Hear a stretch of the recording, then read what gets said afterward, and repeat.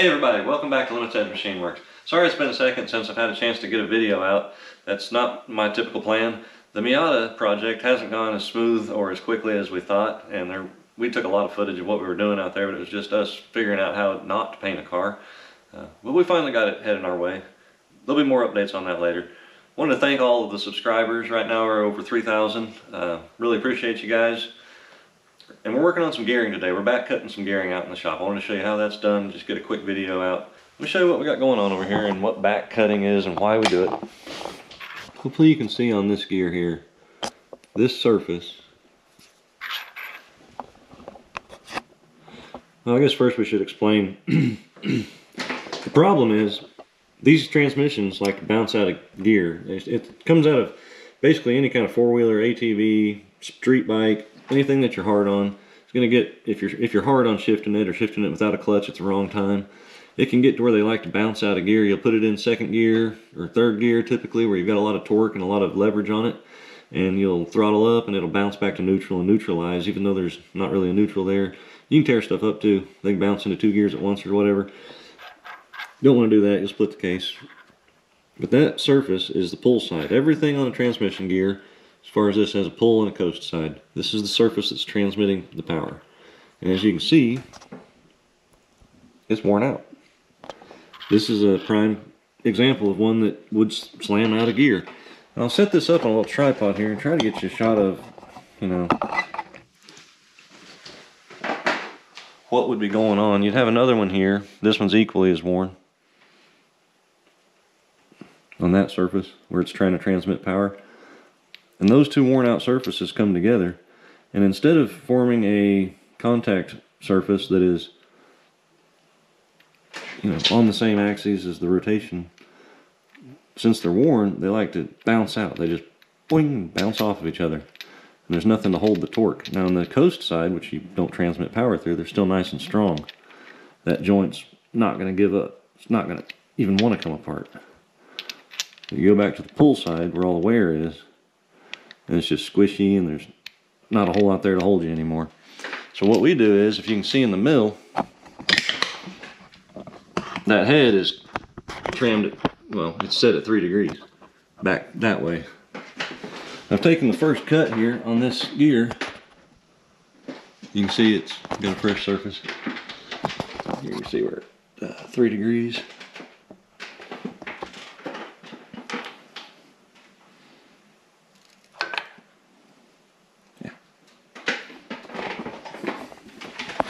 Anyway, enough talking about it. Let's just cut one. Like I said, I've already taken the first cut, so now that it's all set up and the hard part's out of the way, I'll just show you what the actual metal removal entails.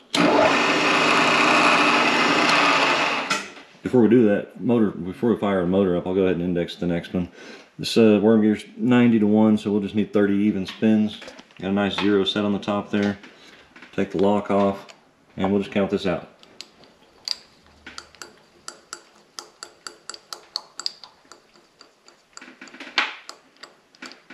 That's 29.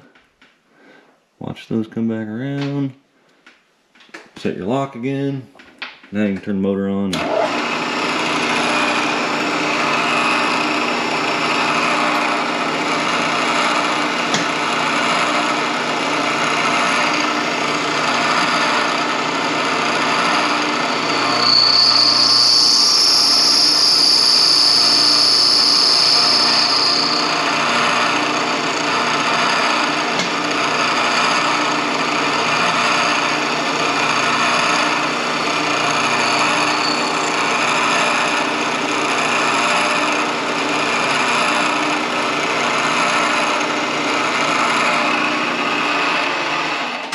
And then you just index your next cut.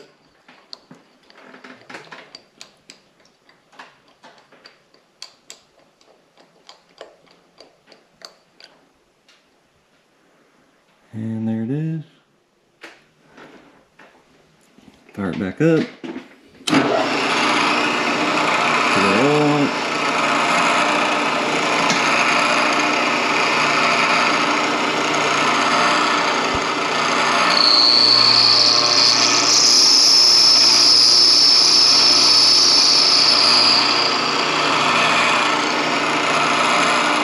When you're running these power feeds, don't just slam them side to side.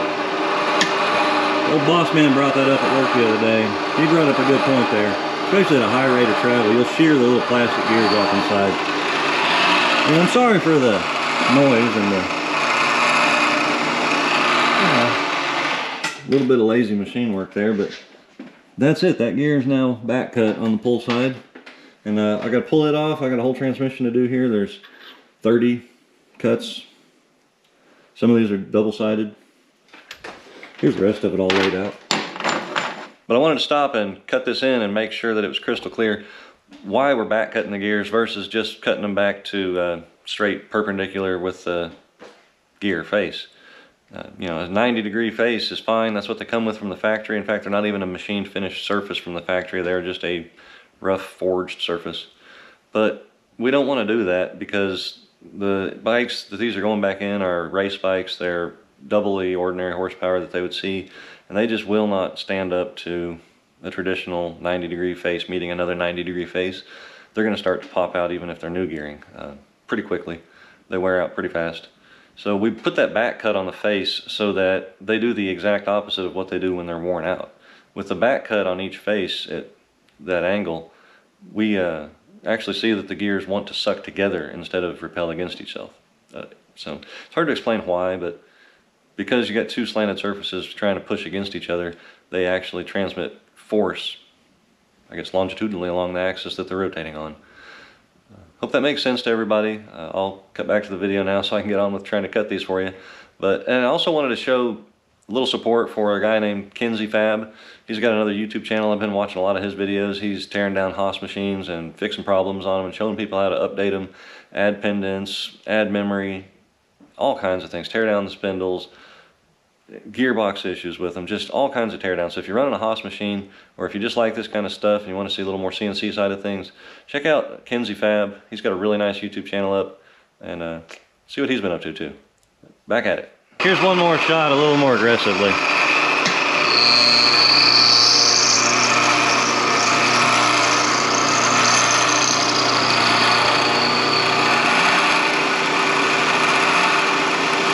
Actually only half of it.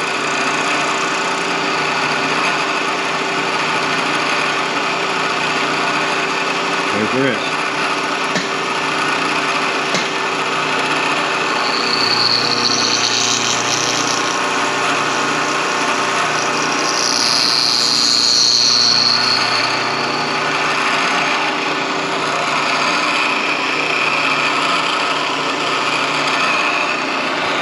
Anyway, that's what keeps me busy. So if you guys have transmission that's jumping out of gear or whatever and need your gearing back cut, give me a shout. And again, if you haven't already subscribed, please do so. I'd appreciate it. Like, share, comment, all that good stuff. This is a real short video. I don't think it's going to take much editing. But what I'm after is watch time right now. So maybe if you guys can just fire up some videos and let them play in the background while you're doing something else. That would really help me out. I'm trying to get this channel off the ground so it can actually generate some revenue while I do some machine work and show everybody how we do what we do out here. So it's been a heck of a journey getting here. But appreciate you guys coming along with me. And whatever it is that you're working on out there, we really hope it's going well. Throw some sparks, you know, make some chips, take some metal off, put it back on if you screw it up, but take it off again the right way. See you next time.